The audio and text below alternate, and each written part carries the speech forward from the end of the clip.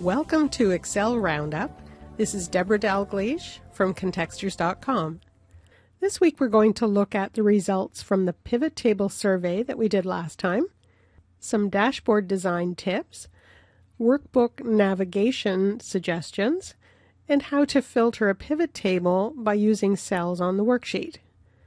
First up is the pivot table survey results. And if you look at the Roundup blog post, I've got an embedded workbook there where you can see all the results. I've got one sheet that has all the details.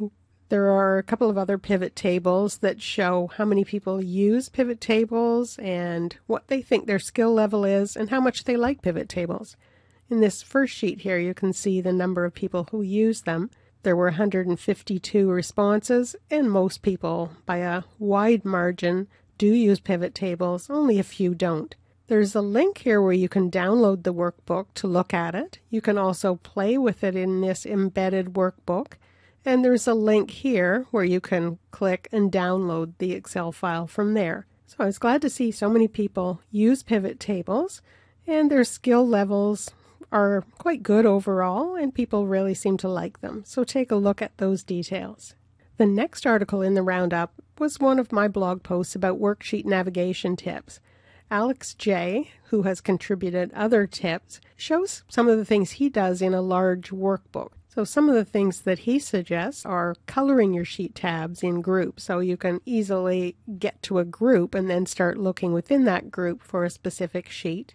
Also, if you right-click the little navigation arrows at the bottom left of the window, there's a little pop-up list like this one that shows all the sheet names. So that's another quick way to get to a sheet. Alex also inserts blank sheets between the groups of colored tabs. And instead of putting a long name on that sheet, he just puts a space character or 2 or 3. That breaks up the sheet tabs and gives a little white space, a little visual break between the tabs. And it also has the effect of when you look at that pop-up list on these arrows, those blank sheets create spaces between the groups, so it's even easier to look through this long list. So take a look at that. There's a link here on the blog post to take you to the article with all the details. On my pivot table blog, I posted how you can create some drop-down lists on a worksheet and use those to control a top 10 filter in a pivot table.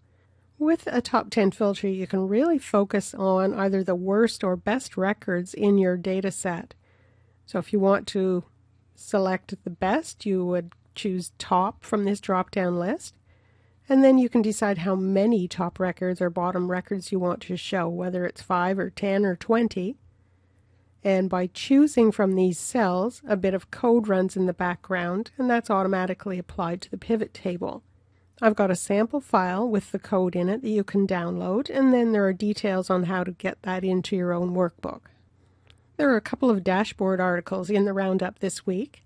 One is from Chandu, and he shows how to use the Get Pivot Data formula to pull data that's been summarized in a pivot table and show it on a dashboard.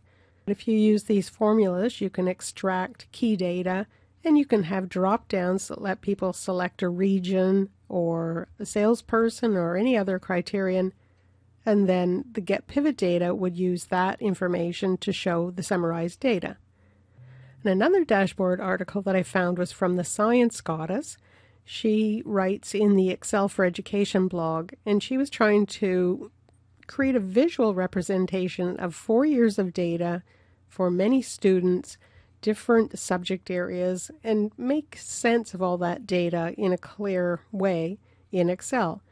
You can see the various steps she went through trying different dashboard designs and then came up with one that worked for her and for her boss. Excel tips articles are always popular, and I found one this week that had 8 tips to help make you an Excel expert. Most of them were okay. There was nothing too new or exciting. But tip number 7 told you to use the fixed function to knock off decimals in a number. Now, the fixed function will do that, but a side effect is that instead of having a number after you use fixed, it changes that number into text, so it just looks like a number. If you try and add it up in a column of other numbers, it's only going to have a value of 0 because it's text. So instead of that function, if you just want to round things, either use formatting or use another rounding function like round or ceiling or floor. And I've got a link to some of those other functions that you can use that will do a much better job for you. There are 3 announcements as well in the Roundup this week. John Michaludis is having a giveaway on his Excel podcast. There's an online course that's free from Microsoft on analyzing and visualizing data with Excel. And you can register now for the Financial Modeling World Championships, and that begins on October 17th. So take a look at all those and all the other links. And that was the Excel Roundup for August 31st, 2015. For more Excel tips and tutorials, and to download the sample file for this video, please visit my Contextures website at www.contextures.com.